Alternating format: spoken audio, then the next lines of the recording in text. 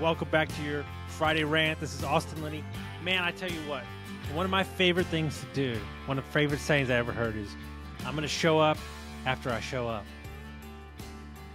How many of us are not showing up to life? How many of us are not showing up in the moments that matter because emotionally we are not prepared, health-wise we're not prepared, mentally we're not prepared. We haven't thought of, I don't know, if I don't eat right, I don't take care of myself, I'm going to show up with low energy, and I'm going to show up in a place where emotionally I can't make a decision necessary. Look, as I get higher up and I've given over the CEO reins and now I'm the president and I'm more a strategic person and a branding and an acquisition and a hirer, people pay me for my judgment and my decisions. That's what my job is.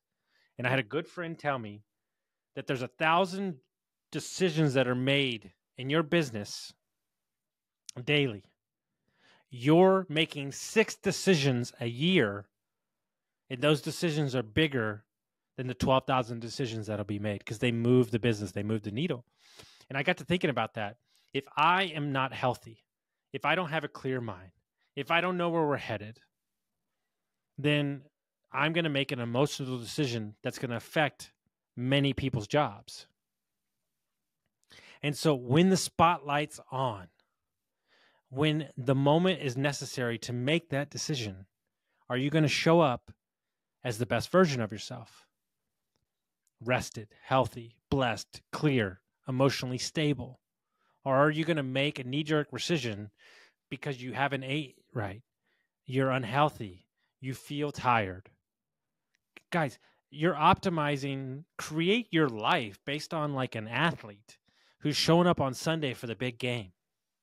You're practicing all week to make that decision. And when it's game time, when the spotlight's on, it's time to go. It's not time to wither away in the moment. But the only way to show up in the best part of you is to be healthy, happy, and clear on what you're after.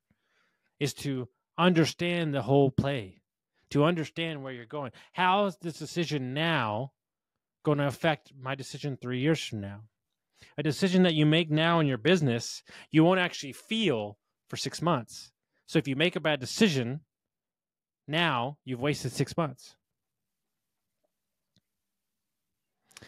You showing up for yourself in the gym is not going to show up tomorrow, but a year from now, 6 months from now, it's going to show in how you feel. Everybody wants the short-term feedback, but the higher you get in business, the feedback loop gets longer.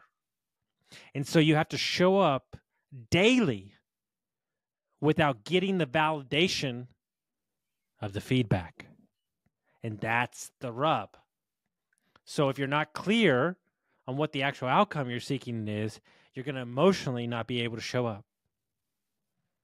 Hope everyone got some value from this, and we'll see you next time.